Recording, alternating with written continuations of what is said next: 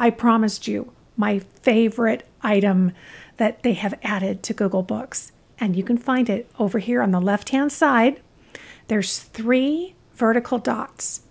And the best item is this one, View as Plain Text.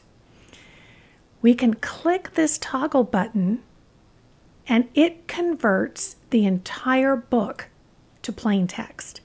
These are digital images, and Google has been applying optical character recognition to the books to be able to read the words on the images to make the books keyword searchable. But now they're converting the entire thing to text. The beauty of plain text is now I could say, well, I want this section. And I could copy that. And now if I open a Word document, let's say, I can right-click, paste. There it is. It's that easy.